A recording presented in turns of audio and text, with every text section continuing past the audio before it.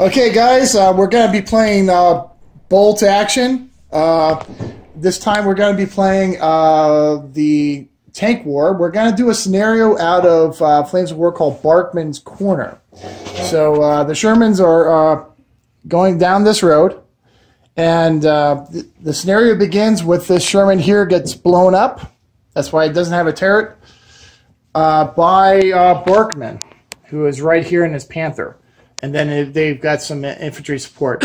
Now, special rules for this, just to make it converted to bolt action, is each one of these stands for Flames of War stands is going to be considered one infantry stand for bolt action, one man, and each one of them is going to be armed with a Panzerfaust. Okay, we're also going to have for these rules, in order to get through bocage, person has to be up against the bocage, starting their turn, and then they do a bog check, and then they get over the bocage if they succeed. If not, they just stay there, or have a down. Yeah, they do a down command. All right, so that's how we're doing bocage. Also, this is impassable terrain, so they cannot get past this burnt out Sherman, because the road is too narrow in that area. So here we go. Let's go ahead and start the game. Okay, guys, this is the end of turn one. We have the one platoon of Shermans that's scattered to these areas here, and one pushed forward and fired at the Panther but missed. And then Barkmann activated and put some penetration on that Sherman, but only got an immobilization result. Other than that, the second platoon of Shermans came in and are getting ready to deploy in the following turn. Now, if we get up, the way your stuff works, Bill, we got to get up to that hedgerow or on the road. You know that, right? You realize that? Oh yeah, yeah. But that's the trick to this Or if game. I'm up to here, I don't want to say anything too quick. You can shoot at me. So this is the end of turn two. No, I don't know how the Sherman was knocked out, because depending on if he activates He early. stays right there. He's and then the other platoons have scooted to the right and left. The third platoon has moved up and is kind of waiting to see what side to move on. So that's where we're at for turn two. Once you put yourself See you at up turn there, three. Get you ready to have more. Yeah. No. Okay, so this is the end of turn three. Cromwell? Yeah. Yeah, they're both fast. Okay, so guys, What's the long one? this Sherman platoon advanced up to here, Churchill. and then these guys moved up to the road. Now the Sherman platoon that was here, for the most part, went up to here, and then the Panther was pretty much chilling out, having some beers, doing his thing, doing nothing this turn. Didn't even put himself on ambush, which is kind of troubling. I did put myself on ambush. Oh, he did. But, so go ahead and put the in ambush marker back on there, Oh, right? No, I'm deciding not to keep it.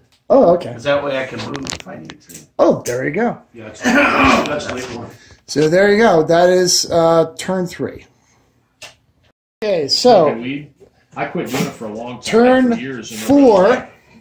Because I have pain issues, and my brother's like, yeah, he says this is better than big farming dope because you don't get track problems. Okay. So turn four, the Shermans are massing up here. Two Shermans are making the dash in the middle of this wheat field, or regular farm field. And Barkmann is lining up his sights to see if he can knock out those Shermans. These guys here are just chilling out. They're having like a smoke. Barkmann days. And then these guys are lining up to get across the hedgerow. He's gonna start getting hammered by a lot of Sherman mix that. No, this Sherman got hit and caught fire, but the crew put the fire out. But the gun is jammed because Barkmann shot at it. Sherman over there got blown up by Panzerfaust because the infantry shot Panzerfaust at it. And then The Sherman's advanced there. Sherman's advanced here. And these other ones are just taking smoke breaks. They're just like chilling out, doing their thing. Okay, so this is the end of turn 5. Okay, so here's the situation. The Americans are advancing aggressively towards this corner, Barkmann's corner.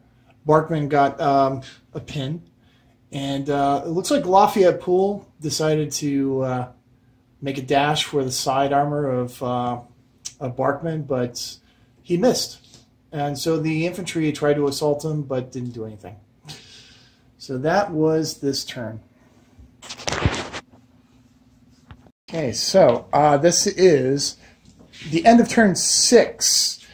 Now there's a brawl going on here. The Panther tried to shoot the Sherman, but it's below its optics, so it wasn't able to hit him. And then Lafayette Poole got distracted by the infantry running around it, so he got no hits either, right? And then everyone else here fired. Did do damage to it. Oh yeah, the infantry did some damage to Lafayette Poole's tank and immobilized it. These other tanks, they sprayed the infantry and did some damage to the infantry. These tanks out here did some shots, but weren't successful in hitting. So that's the end of turn 6. So this is turn 7. This is the end of the game. So Barkmann bought it by that Sherman that went point blank right next to Poole and shot him right in the flank. So there it is. The infantry got blown away by machine gun fire. So it's a complete American victory. No Germans are left alive. The gamers. We got Jeff, Robert, and we got Andrew. What were your thoughts of the game? Fun game. The mechanics for the game seem pretty intuitive and easy to pick up on.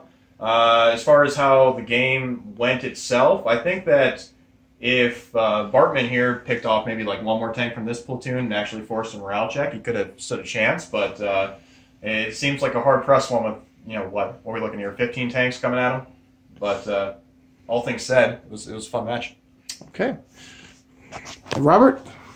It was a good game. Just Roland had played a big part in the game. I got to destroy 3 tanks and cripple another one. Other than that, it was a good game. Okay. Just not good dice rolling. And Jeff? I would say the biggest issue I have is the amount of turns that the scenario needs to be played. We set it at 12. It kind of works for another game called Flames of War, if you're familiar with that. For this game, I don't know. I mean, I don't know where the balance would be. If it'd be 6 turns. We did it in 7 turns, so I don't know. That's would be my issue. Is it was a good game other than that, but you got to figure out how many turns it needs to be played.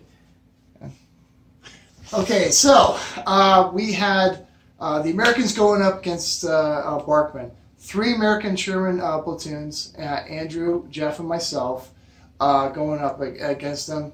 So the odds numerically were totally against the Germans. Robert did a fantastic job. He knocked out 1, 2, 3, 4, 5 tanks already. So he knocked out about a quarter of our, over a quarter, almost almost a third of our force. So he did a good job. He almost beat the morale of 1 or 2 of our platoons. So that could have actually turned the game for us. So it was actually a closer game than it looks. I believe that 12 turns, just like Jeff said, is probably too long for bolt action. Maybe next time we try this scenario, we'll play with going with 6 turns and then rolling a D3 at the end of the 6 turns to see how many more turns after that is.